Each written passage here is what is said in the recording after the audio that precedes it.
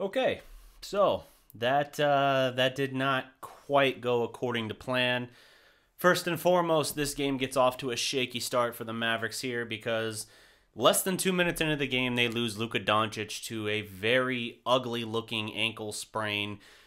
We were able to confirm it is just an ankle sprain. Nothing is broken. The x-rays came back negative, so that is very good news for the Mavericks and for Maverick fans.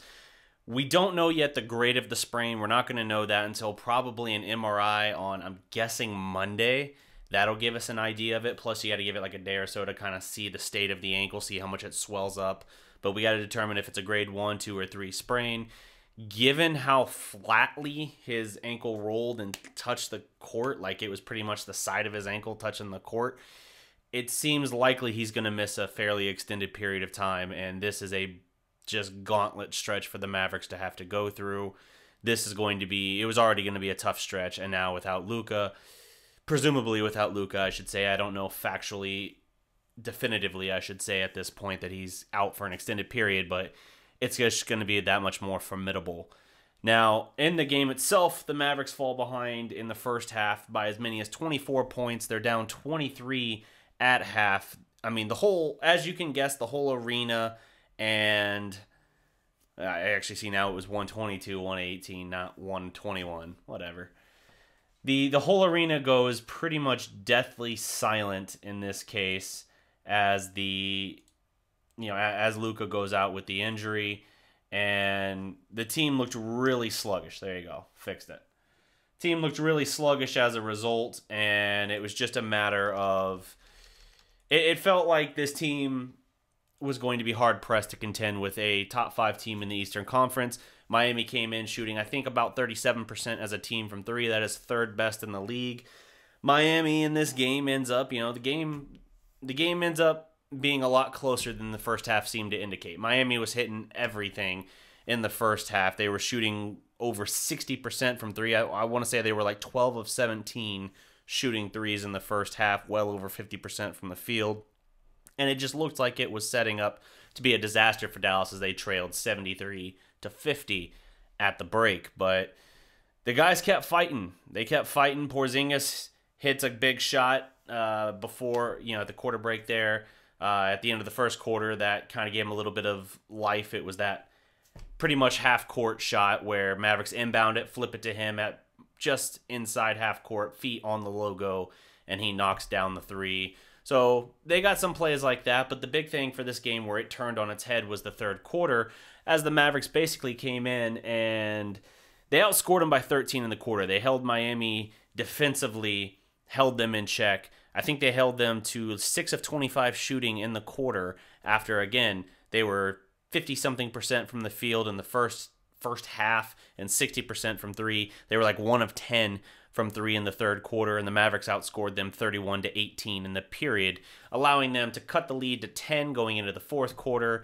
And the Mavericks had ample opportunities to win this. Like, they rallied. Tim Hardaway Jr. hit some crazy, ridiculous shots in this game. He is the high point man with 28. He's still making a lot of big plays for this team, and he's making some crazy shots. A lot of guys stepped up. KP had some brilliance in this game as well. Also, some missed opportunity there, and as I'm going down the list here, and now I bring up missed opportunity, this was not a good game for Jalen Brunson in the clutch. It looked like he became kind of the central figure for Dallas in crunch time there at the end of regulation and in overtime. And yeah, he hit one big 3, and he had a great backdoor pass to Maxey that drew a foul, but he missed a lot of shots. And I understand it was physical. He missed a lot of shots, though. He had a couple turnovers. Butler rips him once. And it just, even in overtime, the chance to force double OT, he misses the 3 there. Gets a great look and just misses it. So I understand he's got championship pedigree, but he had a rough game. He misses in late in the regulation a beautiful backdoor find from KP, and he's so wide open, your thinking is, okay, it's at least it's an open layup. You see the Miami defender flash across his face, you're thinking, okay, maybe it's an and-one. And oh my God, he missed that.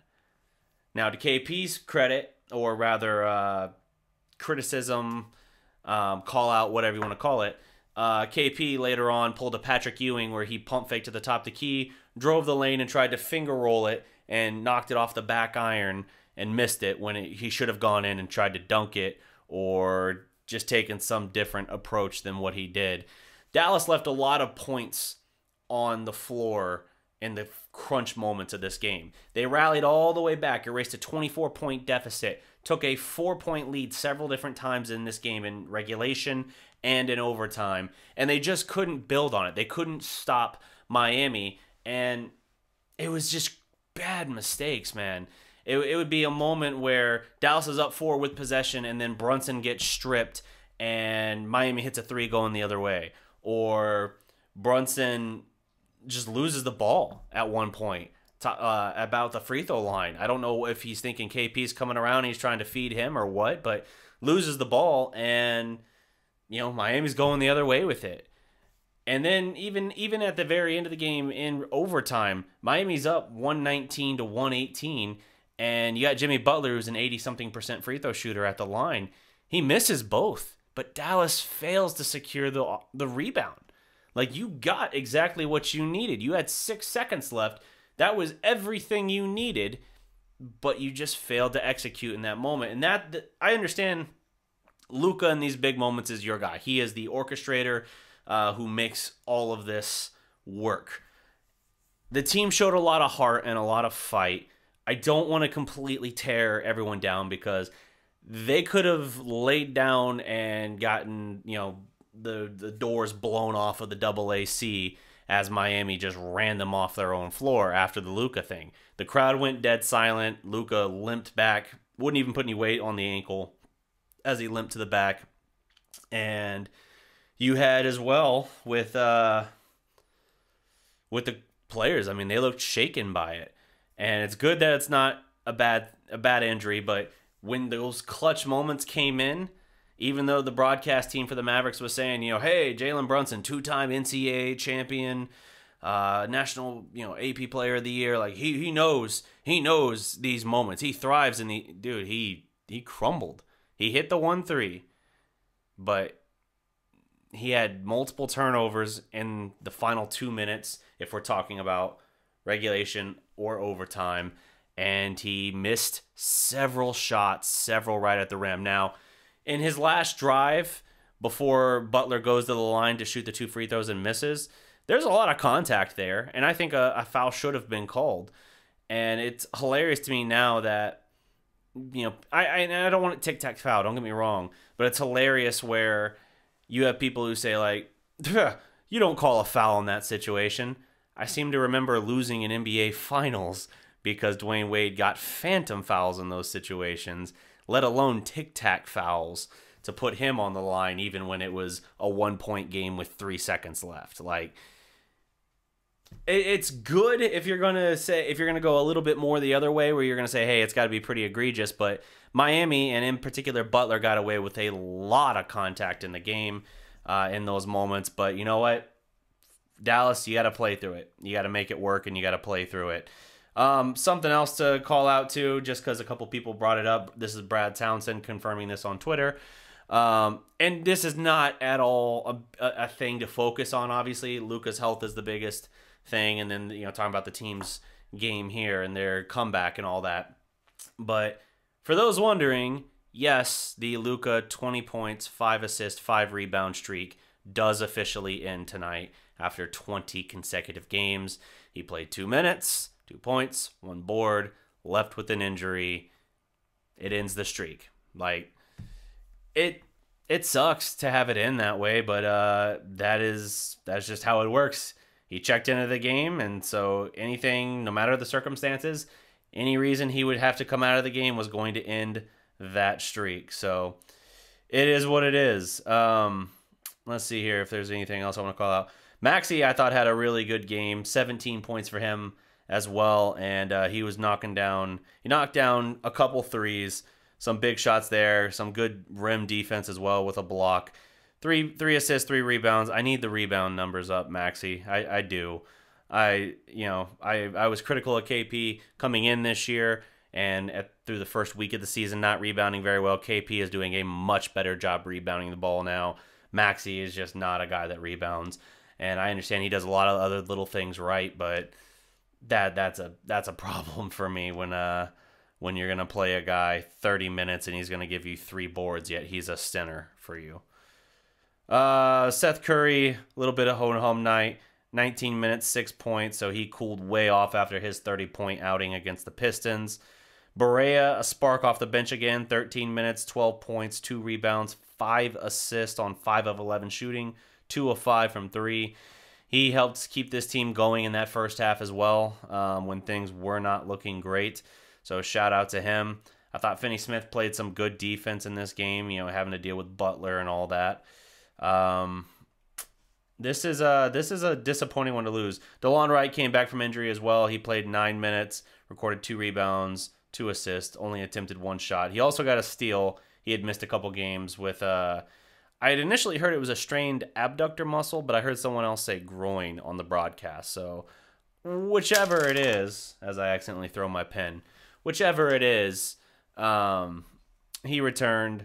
Small sample size for him tonight. Not a huge impact, but good to get him out there because they're going to really need him, especially if they're without Luka for a little bit. Jimmy Butler played 43 minutes, 27 points, 4 boards, 7 assists, but he only shot 8 of 22. Like, not crazy bad percentage, but certainly not great. He didn't control the game or anything like that. 1 of 6 from 3. That's the thing, too, that helped Dallas in that third quarter. Miami stopped passing the ball. The ball movement completely died out. Miami started dribbling the ball in place a lot, going one-on-one a lot. And Jimmy Butler, even late in regulation, was just settling for a lot of threes. Like, Miami took a timeout. They had the ball with 10 seconds left, and Jimmy Butler, out of a timeout where you inbound the ball at half court then, Jimmy Butler just stood in place near half court, dribbling the ball with Dodo on him for about 7 seconds, dribbled twice towards the 3-point line and pulled up for 3. The guy was 1 for 4 shooting. He's struggled a little bit in that regard. Like, I just couldn't help but think, like, you called a timeout for that? Like, I understand you did it to move the ball. To move the ball to half court, not full court. I get that. But you had a timeout, and that's the best thing you could come up with. Okay. And you had those opportunities. Dallas had so many opportunities to close the door on this, but they could never quite get over the hump. They would always fail to execute or fail to finish a play, whether it was missing 8 points at the rim. Even in the first play of overtime, KP, great aggressive move, pump fake, drives to the basket, tries to throw it down. He's fouled on the play, but he misses the dunk. It rattles out of the rim, and then he splits the free throws. So instead of 3 points, you walk away with 1. Like, between Jalen Brunson missed layups, just talking in the final 2 minutes of regulation, and then the end of this game, the end of overtime, the final 2 minutes there, you probably had 8 points left on the board just from Brunson shots within 4 feet of the rim. KP left 2 on the board there, had his finger roll again, so another 4. I mean, it's not even counting the turnovers. Dallas just left so much out on the floor here. This is where they just really missed Luka. They need someone else to feed off of. I don't think it made sense. I understand, again, the pedigree of Brunson and the experience. I think they went to the wrong guy in that moment. I think Hardaway Jr. Might have been a better call. And yes, I say this as someone who is a staunch critic. And as he's continued to thrive in a starting role for the most part, I'm looking more and more in the wrong category on that front. But we'll see. Regardless, I didn't agree with continuing to go to Brunson even late in overtime after his struggles I had felt throughout that. So it is what it is. That's what we wound up with. For the Heat, you had Kendrick Nunn. That's who Luka sprained his foot on, driving within the first minute, 40 seconds or so of the game. He had himself a pretty nice game, 13 points, 6 boards. He got real physical as well with some other guys. There was a couple moments where he and Brunson were going back and forth and where they crashed into each other trying to save a ball out of bounds and were jawing a little bit. But for Miami, their big man, Adebayo, probably butchering that again. Forgive me. First time hearing some of these more foreign names throws me. So he plays 38 minutes, 18 points, 11 boards, 10 assists. He's got 2 triple-doubles in the last 3 games. Miami improves to 5-0 on the season in overtime games. It wasn't like the Hawks game where they went on like a 16-0 run to open overtime in that case.